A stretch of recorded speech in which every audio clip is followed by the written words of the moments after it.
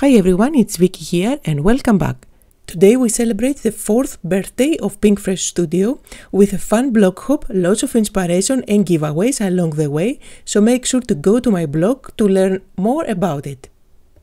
Spring is already here in Greece, so I cannot stay away from flower cards. We are enjoying beautiful weather, and that's why I will be using this wonderful stamp set. This is called Fleur 2.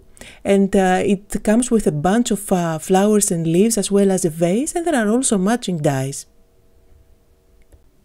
So I'm going to stamp a few of the flowers that I picked from the stamp set along with the vase. I'm stamping them with black ink, and I made sure that the ink that I used was alcohol marker friendly, since I will be using my alcohol markers to color everything. Now the images are quite small, so you don't need to spend a lot of time coloring. So I'm going to use only a couple of shades of green for the leaves, and I'm going to use a couple of pinks for the flowers. After coloring my images, I decided that I wanted to add some patterns on the vase so it doesn't look as plain as it is now. And a great way to add patterns is to use this stamp set, which is called Basic Banners.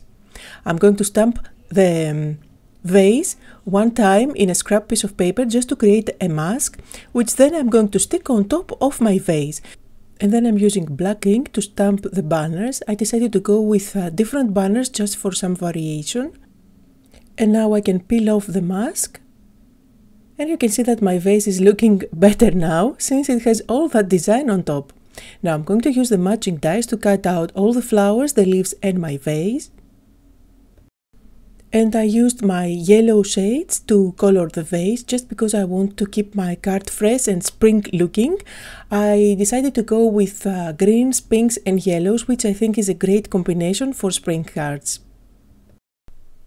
Now I will add some tape adhesive at the back of my vase so that I can play around with my flowers and decide where everything is going to go. I'm going to stick the 3 flowers inside the vase. And I need to add a little bit of tape adhesive there just to secure my 3rd flower. And then I'm going to work on my card base. My card base is made out of white cardstock. That's a standard sized card, 4 1/4 by 5 1/2. And I have a piece of green paper which I'm going to stick at the bottom.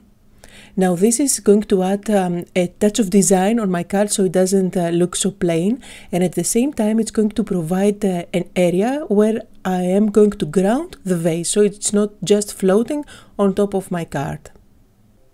And of course, if you follow my videos, you probably know by now that I love dimension on my cards, so I used some foam tape at the back of the vase and the flowers for some added dimension. Now I need to secure down the leaves. For that I'm going to use tape adhesive at the back and just place them as if they are coming out of the vase. Now I have enough empty space there to stamp my sentiment, and this is a very versatile card, so it would be perfect for any occasion depending on the sentiment that you use. Now I decided to go with one from the Always Flowers stamp set by Pinkfresh Studio, and it says "Don't forget to smile." Always Flowers is a lovely stamp set full of beautiful sentiments about flowers, and it also gives you flower arrangements to color and embellish your cards. Now I need to add some finishing touches on my vase, so I used my white Nuvo drops, and I'm adding some dots all over the place. And using those Nuvo drops are actually very addictive. Once you start adding those dots, you cannot stop. So you will see that I'm going to add dots all over the vase. And I'm also going to add some dots around the flowers. And this is where I decided that I needed to add something more on my card to make it look more finished. So I cut out these thin strips of pattern paper, which I'm going to stick along the edge of the green cardstock. And of course my Nuvo drops are not dry yet, and I had to stick my finger there. Anyway, that's a mistake I always do. I'm too impatient to wait for glitter and dots to dry.